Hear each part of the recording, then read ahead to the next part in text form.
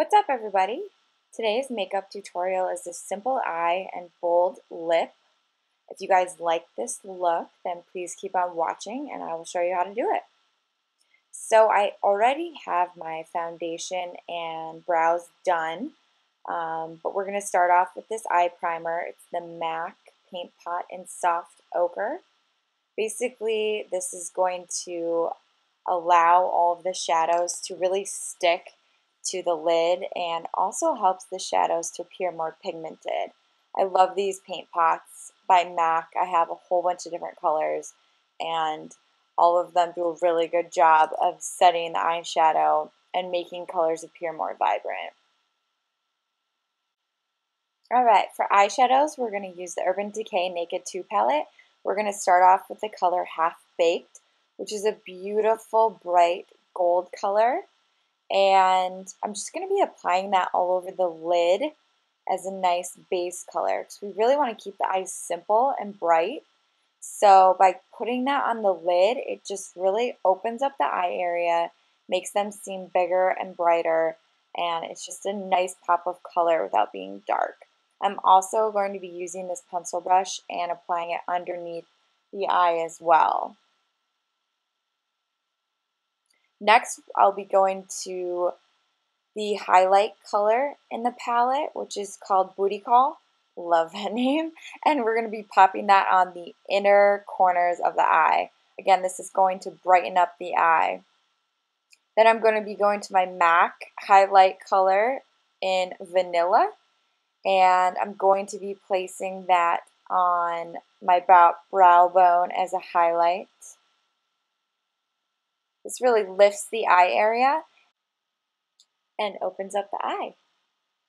Next, we will be going to MAC Inner Corner Highlight in the color Nylon. This is my favorite inner corner eyeshadow. It really brightens up the eye area. It's not shimmery, it's like bam, it just brightens it up. I love it. Now, Makeup Geek's eyeshadow in Peach Smoothie. We're going to put that in the crease.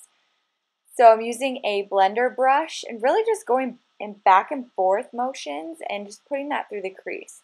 It's not too dark, but it just gives the right amount of color to create that depth in the eye area.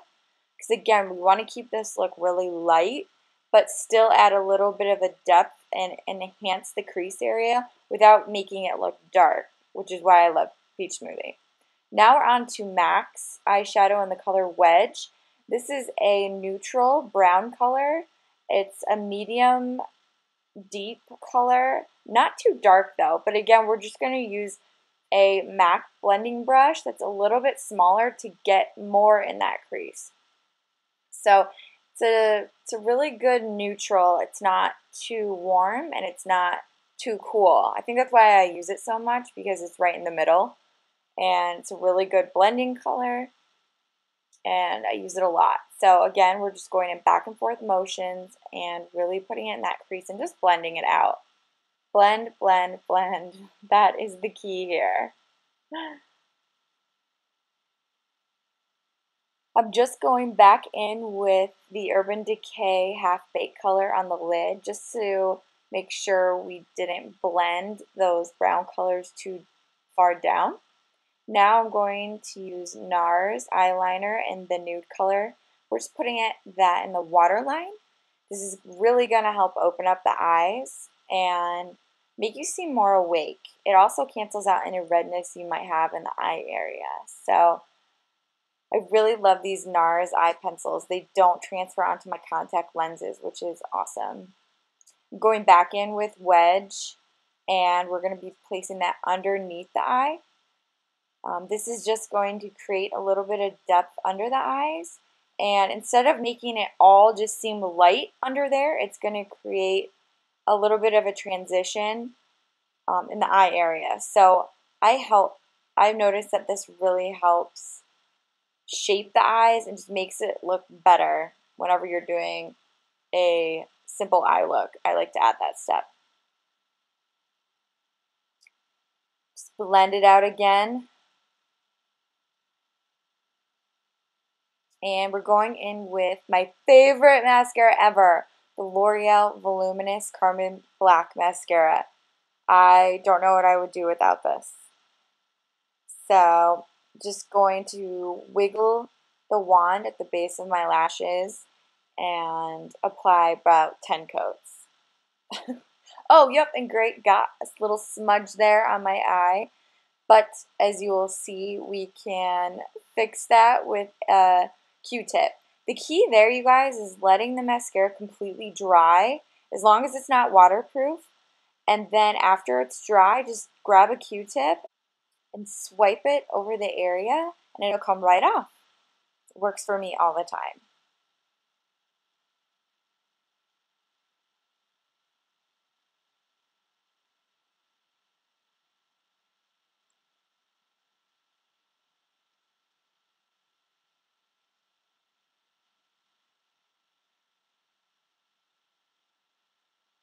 Yep, I'm dancing. Listen to music, obviously. So there we go. Just take that Q-tip and it comes right off. Now we're going to use MAC Pro Longwear Concealer in the color, let's see, what am I using? I'm using the color NW20. And we're going to just clean up the under eye a little bit and brighten up the area, conceal any dark circles. So I like to place it and then use this brush just to kind of blot it out and just make it smooth it out a little bit. I tend to find this helps me a little bit better than using my fingers, especially because I have nails, so I don't want to poke myself in the eye with my nails. And here I also am just doing a little bit of highlighting and blending it out, just to really bring those high points of your face forward, which is going to help whenever I do contouring, which you'll see here in a minute. Alright, now on to bareMinerals Concealer in the color Well Rested. I just use this to set my under eye concealer so it doesn't crease. It also helps just to brighten up that area. I love this stuff. But make sure you don't put too much on because you don't want your under eyes to look cakey or dry out. So it's definitely the key with this product. A little bit goes a long way.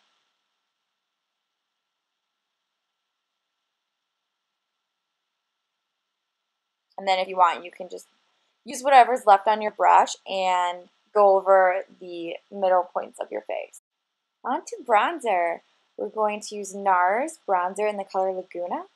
And I like this bronzer to really warm up the face a little bit. So I don't use this as much for contouring because there is a slight shimmer in it, but I do use it to do an overall warming up the face, making it seem a little bit tanner, especially since we went in and first did the highlighting and really brightened up and lightened the middle areas. I like to use this to go around the outer areas of the face and just warm it up a little bit. So NARS Bronzer in Lagune is my favorite bronzer. It's probably one of my holy grail products. Love this stuff. And I'm applying that with the Sigma Large Tapered Face Brush.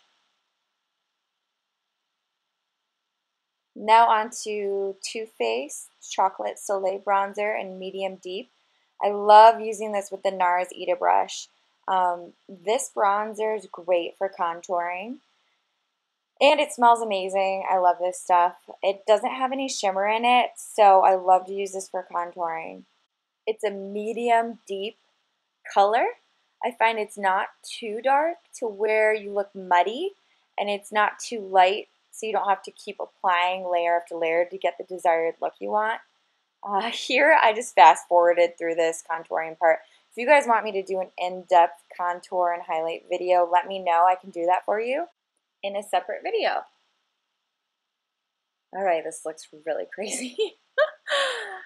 Now I'm going to be using this e.l.f. face powder and a large powder brush, and I'm just going to be blending out that contour and putting some powder on the center points of my face. I am crazy about blending. I blend all the time. Now we're going to be using MAC's blush in Harmony and putting that on the apples of the cheeks and just blending outward. Harmony is an amazing blush if you're going to be doing a bold lip because it gives you a little bit of color on your cheeks and adds to the contour without being a really bright color or something that's going to interfere with your lip color. Now we go on to highlight. I will be using the Bobbi Brown Shimmer Brick in the color Beige. And you guys, I am obsessed with this highlighter. I love it. I got it a few weeks ago and I literally have been using it every single day. Obsessed. And I've noticed in pictures it just gives the prettiest glow. So yes, gotta have it. Now I'm going back in with Wedge and just deepening up that under eye portion on the outer 3/4 of the eye. I felt like after I contoured, it wasn't showing up as much as I liked, so I went back in. Now I'm with lashes. I can't decide. Both of these are by Ardell, but I think I will go with the Demi Wispies. Now the lashes are what is going to make this look, so I'm going to use my waterproof Duo eyelash adhesive, apply it to the band of the lash, and let it dry for about 30 seconds before placing the lash onto my lashes. This really helps them adhere to your lashes and makes the process a lot easier.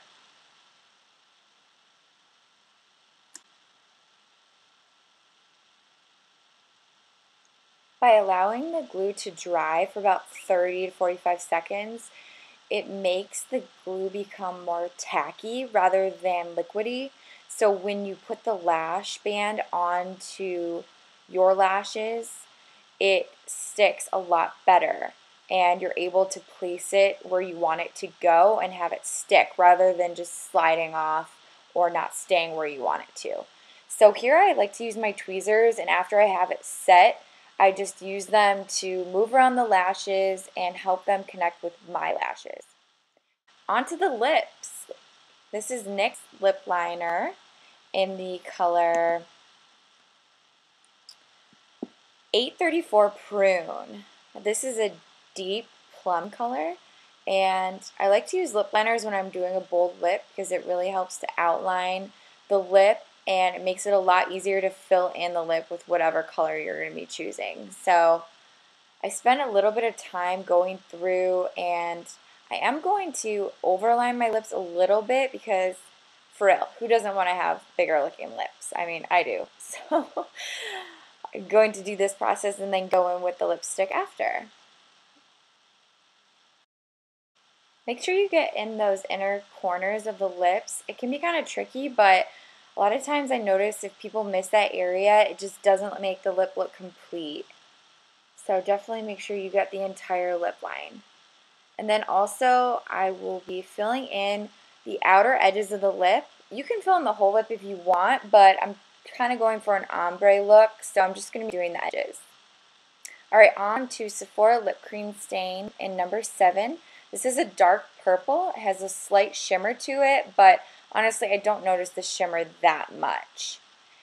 And since we line the lips, you don't have to spend as much time filling them in. It makes the process easier. But I will go in with a lip brush, as you can see here, and just do any fine tuning.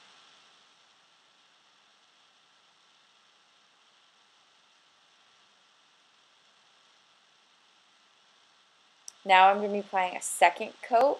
This will help just deepen up the color and make sure it really lasts.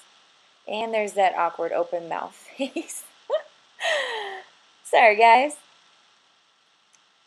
Now I'll be using the Sephora Cream Lip Stain in the number 1. This is a red color, and I'm just going to be putting that on the center of the lips to create that ombre effect.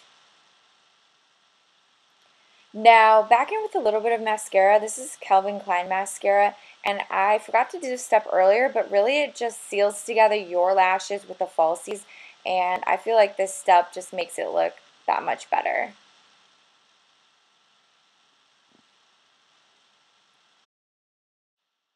Alright guys, that's the finished makeup look. Thank you so much for watching. I hope you guys enjoyed and learned something. If you like this, please like the video, thumbs up, and subscribe. Have a good day, everybody. See you later. Bye. No, you're good? Good. I'll probably be ready in like 10 minutes.